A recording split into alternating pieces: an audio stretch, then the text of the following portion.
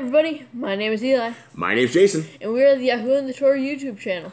And we know that your time is very valuable and we really appreciate it. And it seems like we might be missing a few people, Eli. Yep. Why is that? Cows. They ran away. Our cows, yes. You guys know from those that watch this channel, we've had a tremendous, lost like 16 cows, like dead since the beginning of this year. Hasatan has completely raged on this family. He's completely made sure that we have, really, that he's trying to faminize us as a tribe. And yesterday, the cows broke out. What cows we have left broke out, and they took off, and they're somewhere, and everybody in the house was looking for them, and it was wild. And we were having, we have 10 pit bulls, and somebody's got some hormone issues or something. And so it's literally, I did not know if I was going to make it out alive yesterday. I really don't. And that is the tragedy with having 10 pit bulls and living the kind of life out in the middle of the jungle that we live, is that we never know if it's going to, we're going to, we by the grace of our Creator, we are here today and breathing. But today, enjoy what we have today, because tomorrow is definitely not promised. Right, Eli? Right. And so as we are, the boys are out with the other part of the tribe. Why are we doing this? Why are we doing this just you and me? Because we need to feed the sheep, like YHWH. Well, we need to feed the sheep. And we also, while we were crying out to Yah yesterday, we didn't exactly make an oath, but I asked Eli, I said, hey, I wonder if we do more of our Torah stuff, if we will have less curses and more blessings. And it just seems like the right thing to do. And so I guess it's only going to be 2 of our 5, unless Nicole can pipe in at some point. But she's trying to patrol the dogs while we're trying to find our cows. And this is the story of our life. So thank you guys very much for being a part of our family. This is the YHWH and the Torah channel. And this is Yah's channel, all in all.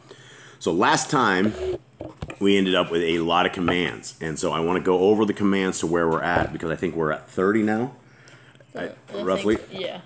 Eli, you're the only guy I have here, so it's going to be, you and I are going to have to talk a lot. Are you with me?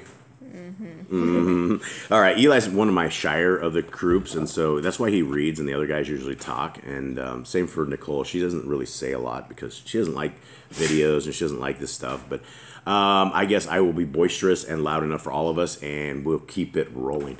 So commandment number 1, Eli. Be fruitful, multiply. Commandment 2, multiply. Commandment 3, replenish the earth. Commandment 4, subdue it. Commandment 5, have dominion over all living creatures. Commandment 6, the herb bearing and every tree is for food. Commandment 7, man and woman should build their own families. Now, Eli, make sure you're enunciating this so everyone can do this, since it's just Dad and Eli time. Number 8. Master sin. Very good. Commandment 9, every clean moving thing that lives shall be food for you. Commandment, that was 9. 10? Commandment 10, don't eat the blood. Don't eat the blood. Commandment 11, walk before me and be perfect. Commandment 12, guard YHWH's covenant. Commandment 13. Every male shall be circumcised at 8 days old. Commandment 14, teach your children the commands and guard the way of YHWH. Commandment 15, remember YHWH's name for all generations. Commandment 16, keep the Passover. Maybe we can work on a little excitement. Keep the Passover. There's no exclamation point. Oh, there's no exclamation point. All right, that's a good point. All right. Commandment 17. Keep the feast of unleavened bread. Okay. And there's one Torah for the stranger and the Hebrew. Right. Commandment 19, sanctify all firstborn to YHWH. And what is it? This commandment, we do not know if this is actually going to be here further. So we don't know if like 20 will end up being 19 and vice versa. But for now, we have that there until we read a little bit more and figure out what that means. Because I still don't know if I should be shaving your head and sanctifying you and sticking you in a barrel. Born. Yeah, I know. He's the third board.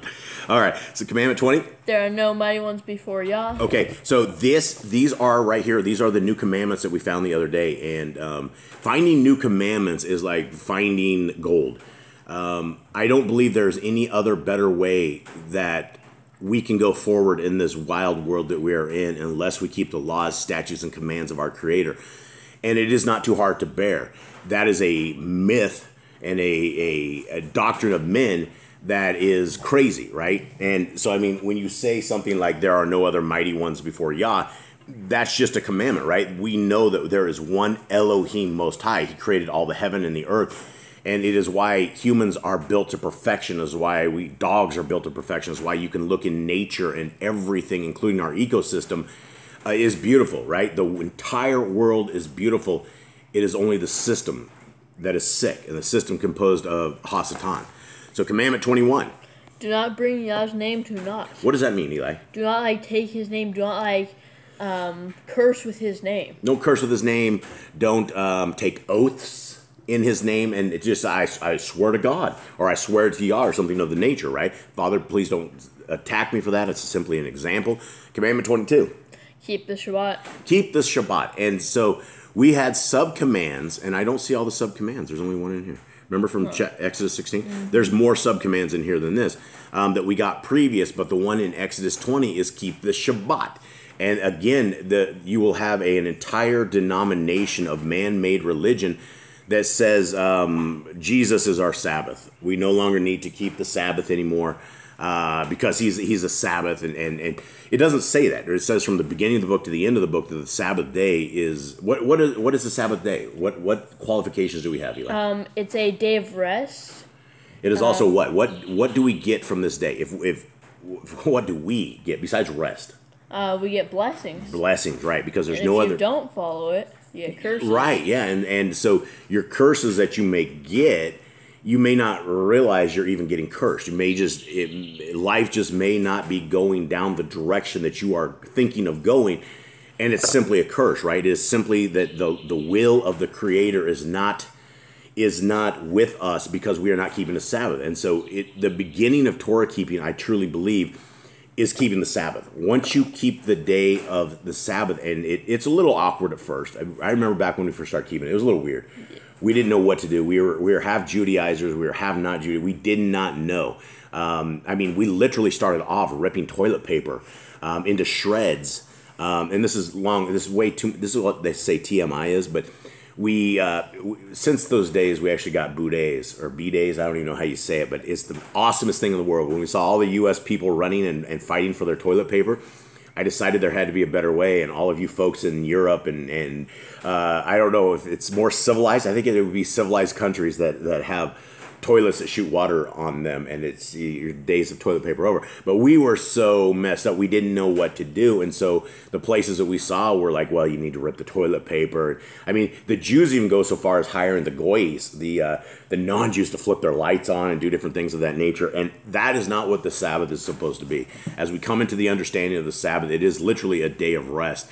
And we're inventing the Jews have like hundreds of laws just for a Shabbat, and it's outside of the Torah, and so that is wrong. And so we got to keep it as the Torah says, and it's not meant to like harm us. It is meant to give us rest.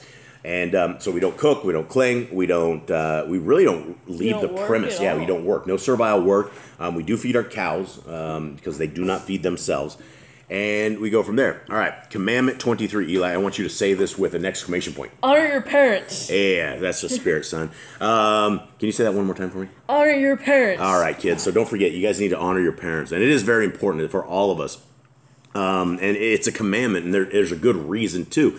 Sometimes your parents are wrong. Sometimes your parents don't have all the answers. But if they're good parents, they're trying for the right ways, and hopefully if they are good parents and they're in the will of Yah, they will figure out the correct way and what we need to do. All right, 24. Do not kill. Don't kill. All right, next. Command 25, do not break wedlock. Okay. Command 26, do not steal. Yep. Command 27, do not make false accusations against your neighbor. Absolutely. Commandment 28, do not covet anything of your neighbor's. Yep.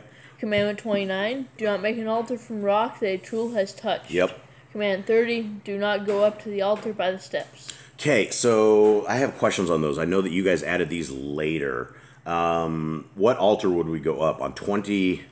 So 29 and 30, if you're going to make an altar, right, you would not use metal on the stone, right? And you would not take a pry bar. And that's our crazy thing here is to get rocks out of the ground, we use a pry bar. So I don't know if you dig by hand, or I don't know if we don't understand this commandment correctly. But if you're making an altar to Yah, which it's probably not a bad idea. You shouldn't be sacrificing things on it. I don't think. just because you'd be offering strange fire. But if you, what's this last one here, Shug? Do not go up to the altar by the steps. Don't have steps. Like when you have an altar, don't like have steps you go up to it with. Yeah, and so I don't know if this would actually, I don't know if this would be for us or not. This list is going to be altered and changed a little bit. We will see what we need to do. Now, we'll probably just do one verse since it's just Eli and I really like to get the other boys in when we do these when we can. And we will, because we did make this oath to Yah, or kind of an oath to Yah, but we will call it an oath, because one thing you don't want to do, Eli, is what? Disobey Yah and like get cursed. Make an oath. Make an oath and like break it. Break it, yeah. Okay, so we have Exodus 21. Now, this is interesting. This is very interesting because, Eli, this is... If we were in Yisrael and if we had slaves, if we lived in there, a lot of these are very much commands that we need to know, but they're not commands that we can actually do, because I don't know anybody that has slaves as of today. I know there's some slaves somewhere, I'm sure, but I think most people work, or being in the rat race, I guess we're all slaves to the system. Technically. But we don't own people. And so when we read this one, we need to understand a little bit about this. And so let's discuss. Let's get into it. Exodus 21. Now, these are the judgments which you shall set before them. And so when we're talking about Yah's laws, statutes, and commands, the judgments are in there as well. And so if we were living in a holy land, if we were living in the land of Yah, then we would have these kind of things. And these kind of things begin in verse 2. If you obtain an Ivri servant, so if you obtain a Hebrew servant, however that happens, again, that's probably not going to happen today, in these days, 6 years he shall serve, and in the 7th he shall go out free for nothing. What is with that 6th and the 7th, Eli? So it's like a Sabbath year. It's almost like a jubilee, right? In the seventh year, everybody gets free, right? They're taking their debts, and so basically, if you end up owning a Hebrew servant, they're yours for 6 years, and then they go out for free. Verse 3, if he came in by himself, he shall go out by himself. If he were married, then his woman shall go out with him. If his Adonai have given him a woman, and she have borne him sons or daughters, the woman and her children shall be her Adonai's, and he shall go out by himself. All right, so what exactly is that saying? So basically, if you have a Hebrew servant and if he comes in with a wife, then he will leave with his wife. You can't take his wife from him. And if you give him his wife, then he will go out by himself, and he does not take his wife with him when he leaves. Right. So you could actually lose your wife at this stage, as well as your kids. Right. Yeah. The woman and her children shall be her Adonai's, and he shall go out by himself. That's to me a little weird. Does this seem weird to you? I don't know, because maybe because they're owned by the master. Well, it could be. And so if you were, I guess it would be, they were breeding stock almost. And pay attention, Eli. Your mama's got the dogs. All right. So that is very interesting, right? So I mean, let's talk about this real quick. What is happening? So I take you in. You're my slave. Yeah. I have a woman, and I give her to you. Yeah. And you have kids, and I kick you out in 6 years, or in the 7th year, your woman is no longer your woman, and the kids are mine as well. Yep. So it's like I've bred livestock, kind of, right? I don't know. Is it weird? Yeah. What do you think is weird? In this day and age where we're only used to one man, one woman, and in marriage, and they've outlawed everywhere else, that's not the way Yah had it. But these are very interesting things, and they've obviously had to happen for them to have these kind of judgments. All right. So, verse 5. And if the servant shall plainly say, I love my Adonai, my woman, and my children, I will not go out free, then his Adonai shall bring him unto the judges. He shall also bring him to the door, or unto the door post, and his Adonai shall pierce his ear through with an awl, and he shall serve him forever. What does this mean, Shug? So basically... Shug's his middle name, folks. Sorry, it's his nickname. Go ahead. So basically, if the slave loves his master, he wants to stay with his master and his wife and his children, he doesn't want to leave, then the master will basically put a awl through his ear, and he'll be like a permanent worker slave kind of thing. So what do you think an awl through the ear is going to be like? Are we talking painful? Are we talking like a railroad track spike through the side of the ear, or are we talking like a piercing, I don't know. like most women have in their ear?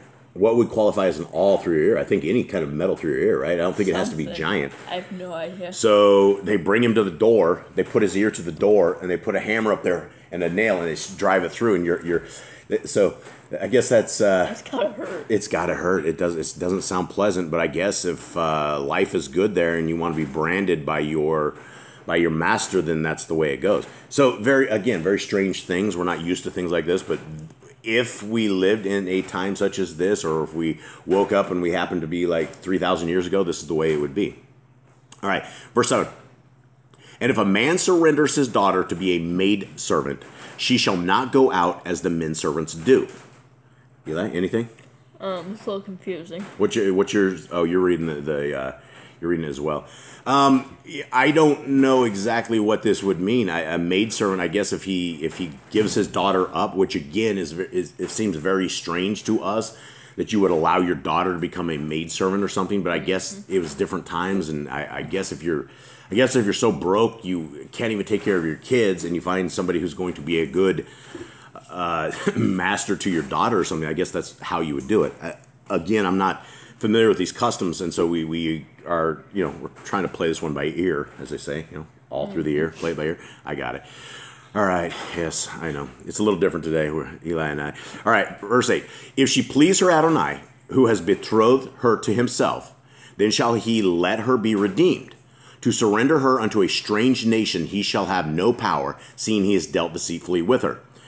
Again, if she's a bad servant or something, say you give your daughter away and she is not a good servant, you're not supposed to surrender her to a strange nation. What does that mean? Basically, don't sell her to some other place. Yeah, don't sell her to the Gentiles. Don't sell her to the heathens and have her in that kind of a world, because I guess it would be under different judgments and precepts and things, and I guess it wouldn't be good. But anybody who's has any other info on this, definitely leave it in the comments. We love to see your guys' comments as well. Verse 9. And if he have betrothed her unto his son, he shall deal with her after the manner of daughters. So there is hope for the female maidservant, right? Mm-hmm. Hopefully she makes it in that tribe that she's in. And it just seems like almost a sad end to your daughter if it doesn't go well, right? If she's... I don't know, if she's not a woman that somebody would want, then she could end up in a bad situation, real bad. Mm-hmm. I don't have any other way to say that. If he take him another woman, her food, her raiment, and her duty of marriage shall he not diminish. So she becomes a part of the tribe, right? Mm-hmm. And I guess again that's if you take another woman. Now that's a little weird too, right? If you take another woman, how would that go down in today's society? Not good, probably. I think the world is a lot more jealous than it was back in the day. Now, maybe not jealous, but we don't understand what it's like about tribe building. And it's very easy back in the day, Eli, to get wiped out as a tribe, right? If you only have, say, 8 or 9 of you guys, and you don't have a whole pile of kids and to defend the things, you guys could, a raid of bandits could come by and kill you all, and that's the end of the tribe. So I guess the bigger the better, and so I guess that's where jealousy would have to... you would have to go for the benefit of the entire tribe's survival versus the jealousy, and there is jealousy because we've seen that with Abraham and was it Abraham? No, who was it? We had Jacob and we had Rachel and Leah. They had issues, and it's just I'm sure they had to have issues. I'm sure it just wasn't clickety click. All right, are we on 11? Yeah. Okay, and if he do not these 3 unto her, then shall she go out free without money. Okay, so I guess you can kick her to the curb without paying her any kind of cash, which is, again, it feels a little, dude, hopefully she would go back to her father or something, or something of the sort, or be free, because the guy, and the father probably sold her some horrible, evil thing of that nature. Let's go on. He that smites a man so that he die shall be surely put to death. Okay, an eye for an eye. Yep. Is this how we do this in this world? No, nowadays you just go to jail. You go to jail, but you really, you can go to jail for, like a dude we just heard about. He murdered a chick in his car, and he got 5 years in prison, right? That's it. And now he's a motivational speaker teaching people tongues. It's crazy. It's the craziest world we live in. Yeah. Okay, and if a man lie in wait, not okay, if a man lie not in wait, but Elohim deliver him into his hand, then I will appoint you a place whither he shall flee. What does that mean? Okay, so basically in Israel, they'll have a city of safety for if you accidentally kill someone, like you're chopping down a tree, your axe head flies off, and you kill someone. There's a city of safety that you can flee from, so what they call a revenger of blood, like one of the family members cannot come and kill you. Yeah, and so the brother of the guy you killed or something just is like, hey man, that wasn't an accident. You killed Johnny, and then they come and try to kill you. So there, Yah has actually provided a place if you accidentally kill somebody, and I mean that would be just a very horrible thing. Verse 14. But if a man come presumptuously upon his neighbor to slay him in guile, you shall take him from my altar that he may die. Okay, what does that mean? Take him from my altar. You have any idea? I have no idea. I don't either. This is where the tribe quorum is really good, and where the other versions. And Eli and I are a little down because we're both reading the exact same version of this Bible. So we don't know what that means exactly. Maybe Eli will go up in there. But I don't know why he would take him from his altar. To maybe take him away from anywhere close of Yah's altar or anything of that sort. All right, so as Eli's finding that, I'm going to go to the next one. And he that smites his father or his mother, Eli, shall surely be put to death.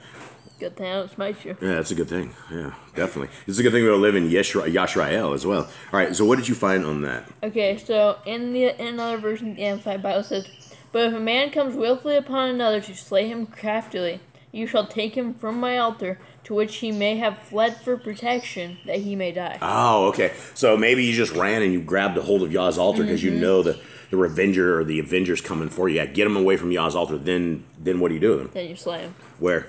Probably outside the gates. Yeah, because you shouldn't have blood, and there's stone him outside the gates. Pick up some rocks, chuck it at him, and that's the way it is. That's how you deal with evil. Okay, let's. He smites his father and mother, Eli.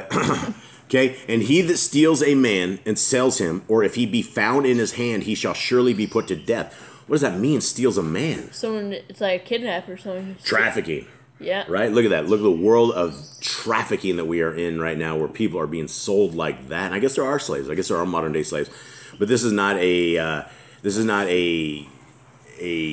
Hebrew slavery. It's not the kind of slavery that is in. It's not the right slavery, I guess. Yeah, it's like if you take someone by force, you don't like buy them or something.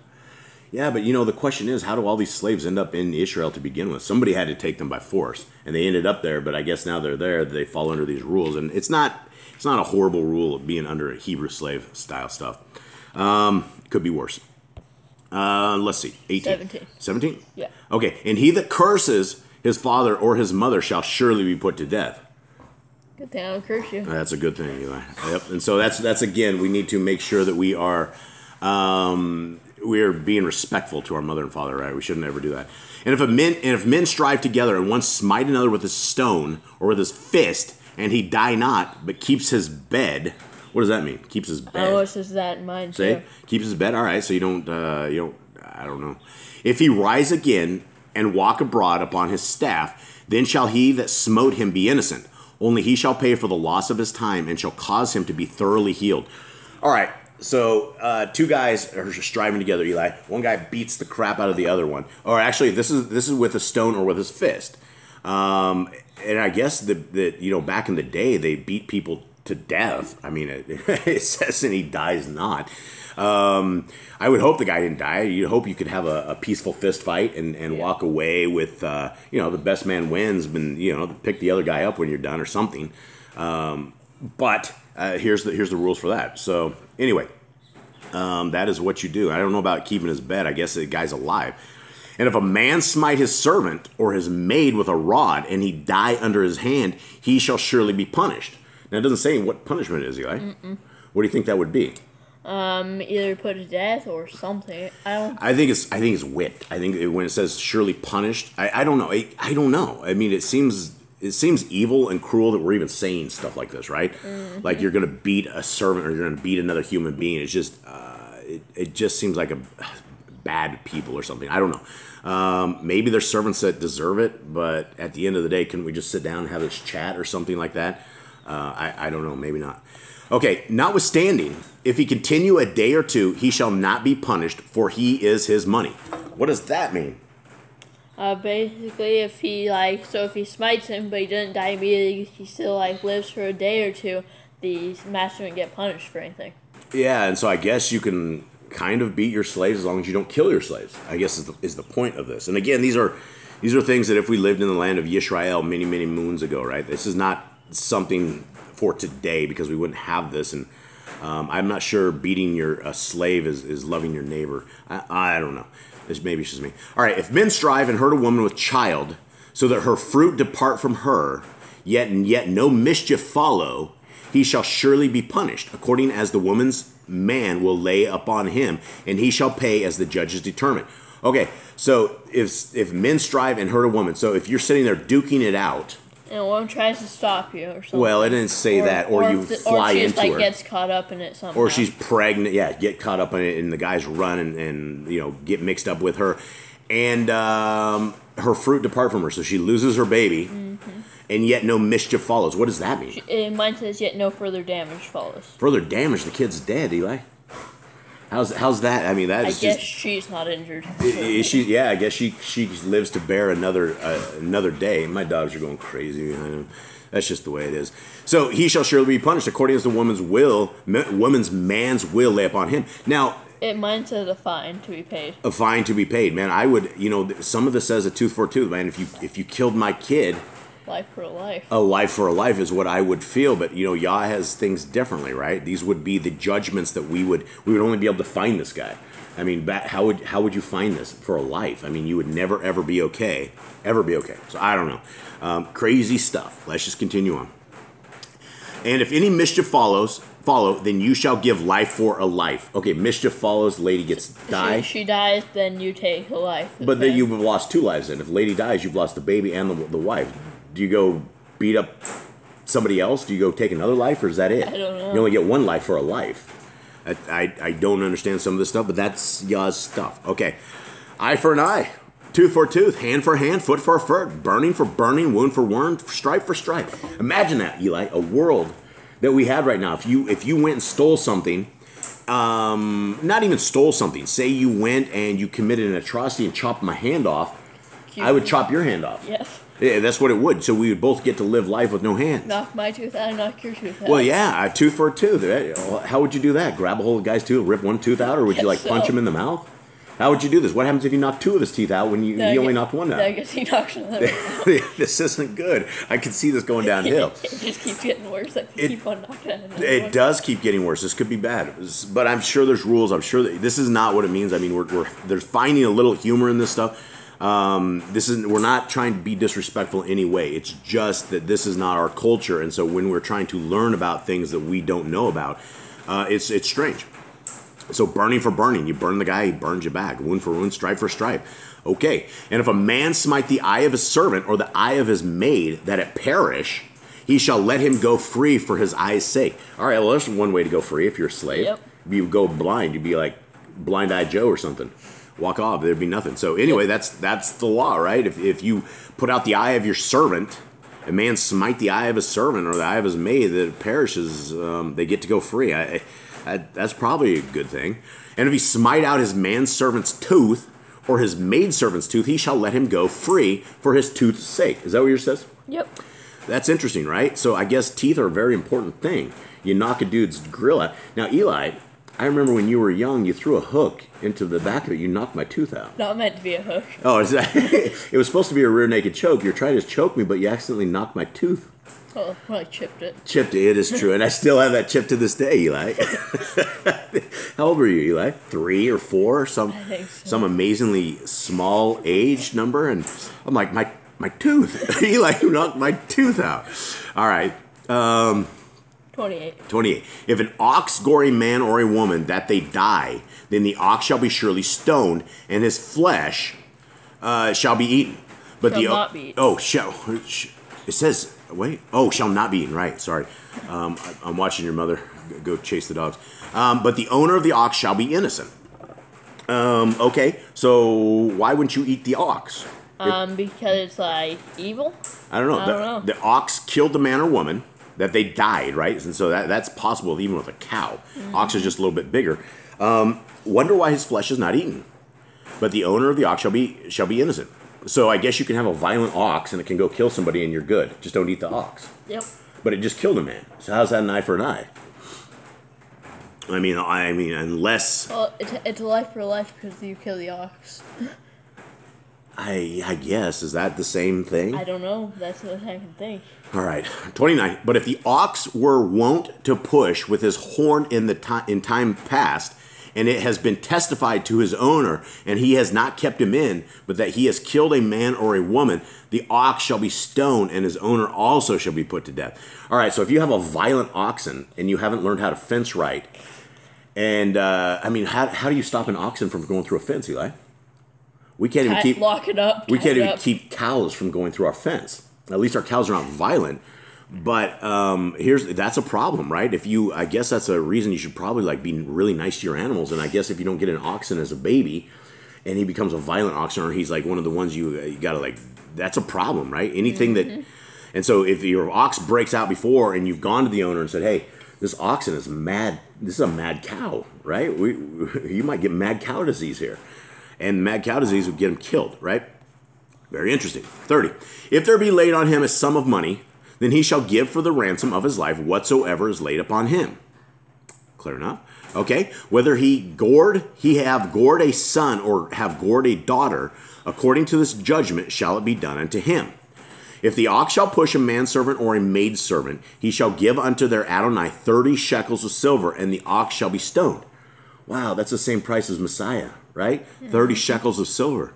That's what they sold Messiah Yahushua for. What's that? Okay. Okay, so we got to finish up, Eli. We got to get you out there. So the cows have just run amok. Okay.